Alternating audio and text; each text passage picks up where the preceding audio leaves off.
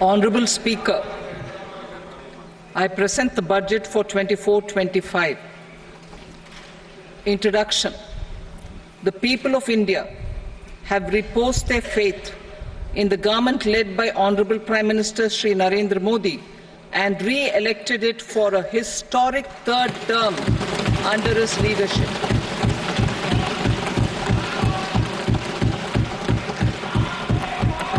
We are grateful for their support, faith, and trust in our policies.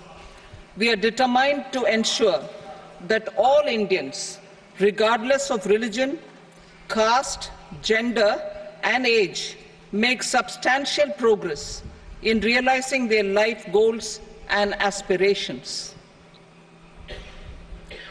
Global context.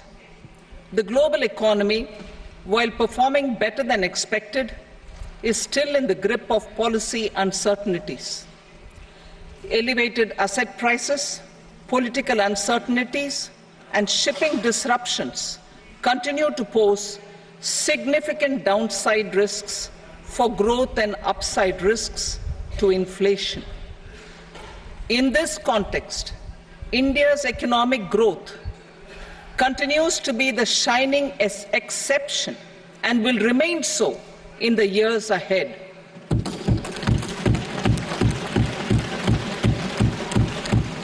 India's inflation continues to be low, stable, and moving towards the 4% target. Core inflation, that is non-food and non-fuel, currently is 3.1%.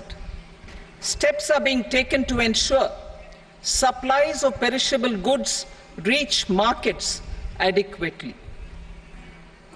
Interim budget.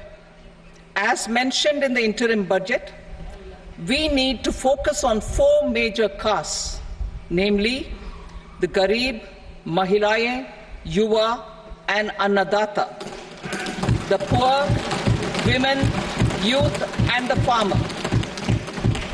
For Annadata, we announced higher minimum support prices a month ago for all major crops, delivering on the promise of at least a 50% margin over costs.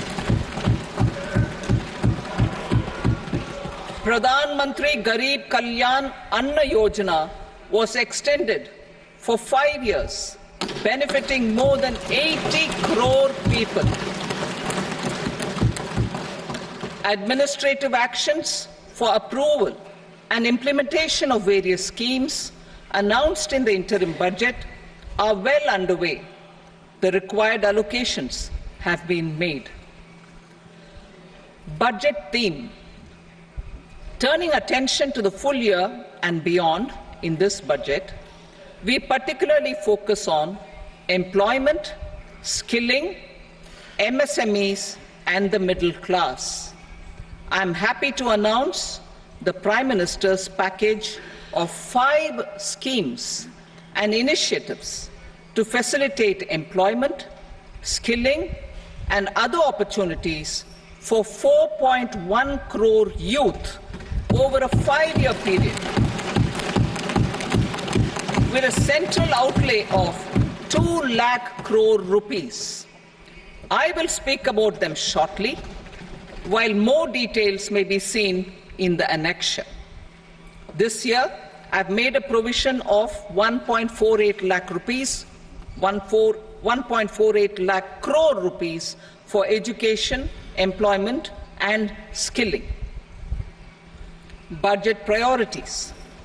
The people have given a unique opportunity to our government to take the country on the path of strong development and an all-round prosperity.